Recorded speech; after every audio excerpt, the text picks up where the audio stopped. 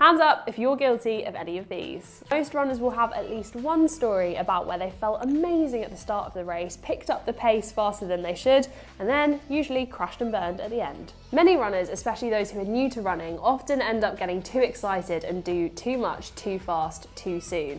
They often think that more is better, but actually upping the mileage too soon can lead to some common overuse injuries such as shin splints, runner's knee, or IT band syndrome. Not wearing the right shoes. Now, there isn't a shoe out there that's going to fit everyone perfectly, but with a bit of knowledge it is possible to find the perfect shoe for you, which will help you run more enjoyably, more comfortably, and hopefully help you stay injury free. Rest days, yes, they are a thing. It can be so tempting when you're new to running and feel so incredibly motivated to just get out there and do it every single day, but this can eventually lead to injury. So make sure you take time each week to rest and recover.